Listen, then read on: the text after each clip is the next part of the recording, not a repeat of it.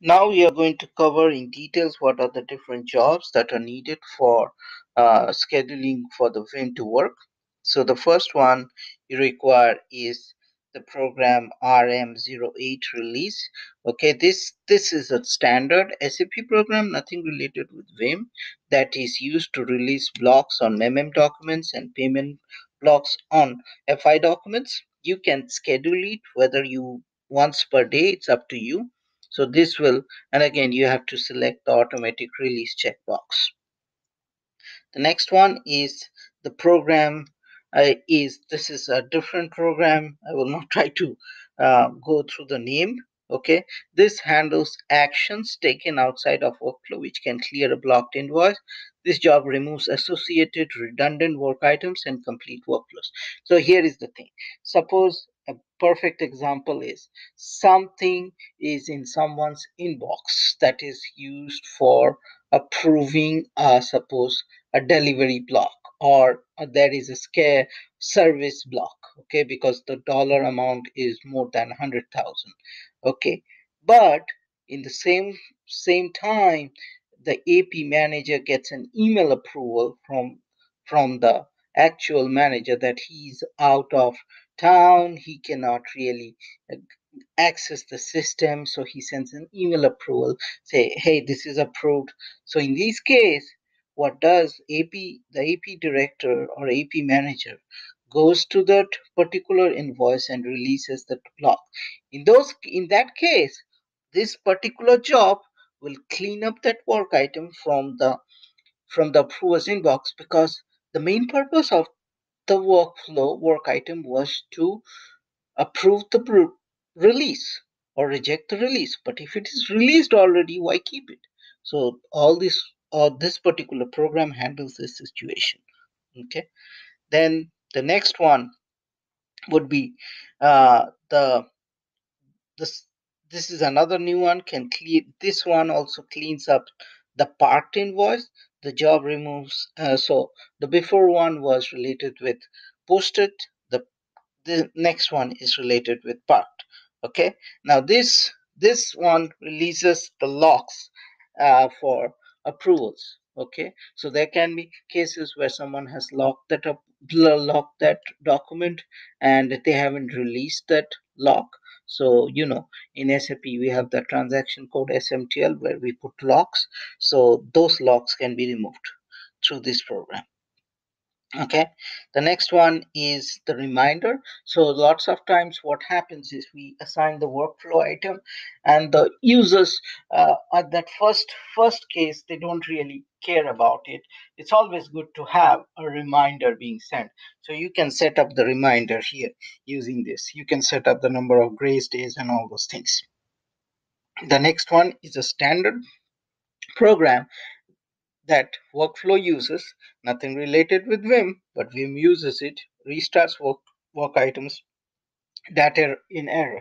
So you might say, okay, the workflow is in error. Why you're restarting? It will again go into error. Well, may not be, because lots of times what happens is the workflow went into error because someone was locking that transaction, or the manager was not maintained. Now the HR has maintained it. So in those cases, why wait for a human intervention? Let's schedule it, and if the workflow gets cleared, it's wonderful. If it doesn't, someone will look at it.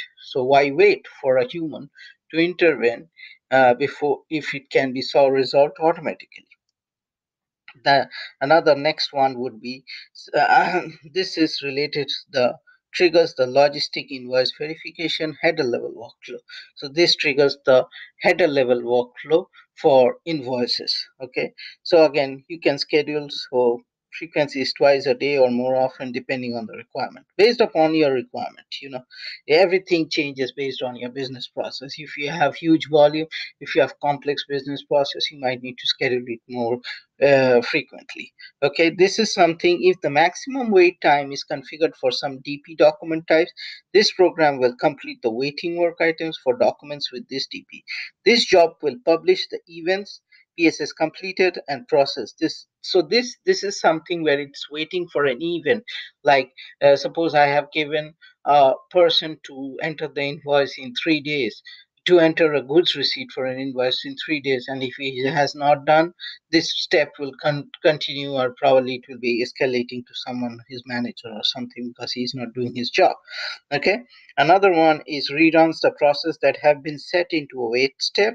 The waiting interval has exceeded, or the process type has been executed successfully, the waiting step. So imagine there is a case where this this invoice came to this invoice was assigned to the warehouse person, and the warehouse person didn't do the goods receipt from the Vim workflow. He went outside and did the goods receipt. So in those cases, it will not wait for 3 days before it gets escalated. The GR is done. The main stuff for waiting has been done.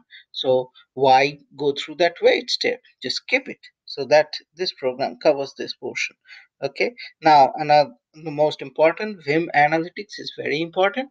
Vim Analytics is a reporting tool for vendor invoice management, and since it's a very strong reporting tool, of course there's a lot of background jobs involved in it. So this is the background job that is involved, the sync job. This is now as in Vim 7 we use this. I think in when you move to a upper version like Vim 7.5 or in as which is used in S4 HANA, you don't need this job. But most of the companies are still in ECC 6, so they will use it. Okay, so that's why we have included. So this sync job takes it takes care of the syncing of the analytics with the SAP system, because lots of time what happens is this report uh, reports out of 20 different tables, and so it needs to be in sync. So this job keeps the report in sync. Okay, it takes care of situations where the invoice, suppose there was a block in there was a invoice block after the posting was done, and now once you run the sync job, and in the meantime someone has released the block, but in the analytics it's showing blocked. But if you periodically run the sync job, it will show as it has been released. So the sync is important. Okay, and now this is the scheduling background jobs for the IDH network.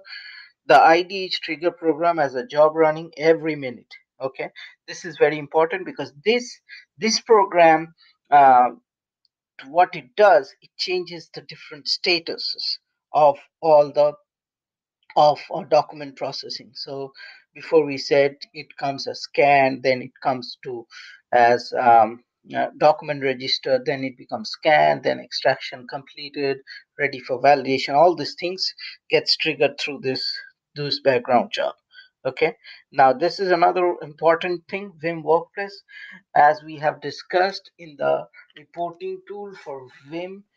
Vim tutorial, Vim Workplace is very essential for the accounts payable team, where they process all their invoices. Okay, so there is a bunch of background jobs that needs to be scheduled for the Vim workplace. Okay, so this is the job that synchronizes the logically deleted or completed process with the Vim workplace. So imagine the accounts payable system, the accounts payable team has 20 items, and someone has processed some more items from outside, so it needs to be synced. So suppose if 3 workflows had been completed, the Vim work should now show 17 rather than 20. Okay, suggested minimum frequency is once per day. Again, based on your business process, based on your volume, you will define. There's no best practice or worst practice in it. Based on your need, you will schedule it. Okay. The next one is synchronizes the completion of Vim process started by directly parked or posted SAP documents with the Vim workplace. Okay. Now the next one would be this job has been introduced with Vim 7, SP3, runs the smart selection. So in the smart selection criteria, where you can put smart selection like based on company codes, based on the approver ID, based on the amount you can find the invoices, you need this job. Okay. The next one is deletes currently registered smart selection check results or corresponding customizing setting. Okay, the next one is this is a new thing that has come to supplier self service, so where the supplier can query on their invoices and all those things. So for that also you need some jobs to run. Again, this is optional. If you have supplier self service, you need this. Okay, with the supplier self service card, the new report, this collection is introduced. The report is necessary to fill the relevant data in the tables that will be used in the RFC function model. So the RFC function model is remote function call. In SAP, RFC function model is used for anything non-SAP things. So if you're connecting from suppose Outlook to SAP, you need to connect through an RFC function module or something. So that's why it does all those things. Since the supply self portal is a portal not inside SAP, so it needs this RFC. So suggested minimum frequency is once per day. The report provides a delta mode that must be used in the background process to fetch the correct data. So the delta mode means you don't want to get the whole data over and over again because it will run forever. So you want only the delta piece. So that takes care of this delta mode. The delta mode takes care of this. Now this is another one, scheduling batch jobs for the Ariba network. That's the supplier network provided by SAP. It can integrate with Ariba, and this runs on the XML messages. The program this messages must be scheduled to run periodically. This is a standard SAP program for Ariba to process outbound CXML. Must be scheduled, and there is Ariba integration required.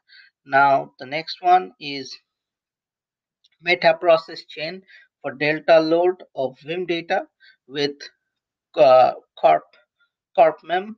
This meta process chain is used to upload master data and transactional data from the system. Okay, you can use report this to trigger the scheduled process chain. So this is used to do the meta process chain for delta load of Vim data. Okay, the next one is, this is very important. This is slowly we are going into the ICC invoice capture center area where it does the OCR. This one is very important. To integrate ICC into Vim, you must download the vendor database, because once you download the vendor database, based on the name, based on the address, based on the phone number, it can predict what's the vendor number, and 95% of the time the vendor number is correct. Okay, now if you have garbage vendor master, you will get garbage. So don't blame the tool, you need to fix your vendor master data. Okay, if you have garbage, you put perfume also, it will smell garbage. Okay, so this is the program that you have to use, the download vendor data so this needs to be scheduled once a day.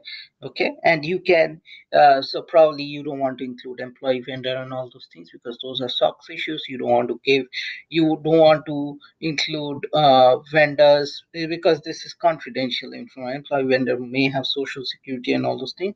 You need to exclude those vendor groups, and you can select based on vendor groups. The next one is the purchase order data, where you want to match the purchase order line items, so you can do the auto posting. Okay, now this works perfectly in the manufacturing industry where you have part number and all those things.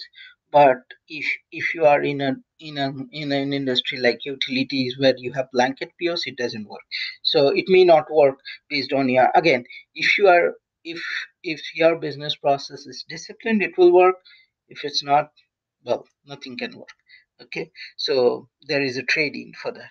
Okay, so sometimes what happens, I'm just giving an example, you have one line in the purchase order but you get 5 lines in the invoice. Well, that means it's a blanket PO. Well, it cannot match anything. So in those cases it will not work. But if you have 5 line in the purchase order and you have 3 line in the invoices, then and it's matching, it's perfect. But again, it depends upon the work culture, and the manufacture, and based upon the industry, because in the manufacturing industry you have to match it so that you can build the automation. Okay, now these are the jobs for the ICC dispatcher. The ICC dispatcher is part of Vim. It integrates the OCR solution, Open Text Invoice Capture Center, into Vim. ICC automates the capture of paper invoices by using OCR to extract the invoice data. ICC uses SAP ERP as backend to store and retrieve invoice. So, in a nutshell, ICC is all those special programs that it reads all the all the characters and puts it in the screen. You can say, sometimes we used to say magic, it does, but handwritten it cannot do. Okay, so, and nowadays handwritten has reduced a lot. Okay, so now this jobs for ICC dispatcher, this program runs in background. The status, it reads all the DP documents with status sent to OCR and checks the elapsed time, crossed, and the allowed time limit. Maximum allowed time for extraction is maintained in this. So if you say, okay, so extraction means it's going, suppose you have a 2 pages of invoice. Okay, the invoice has 2 pages. It's going through those algorithm and it's reading these characters, and you put a limit, hey, 10 minutes. If it takes more than 10 minutes, it says, hey, you are done, I cannot read because something is written which I cannot understand. Okay, so in those cases you can stop, otherwise this program will run forever. For what? Sometimes you get blank invoices, sometimes you get a logo. What is there to read? So those are the stuff that it takes care of. Now this program runs in background. Bad job this.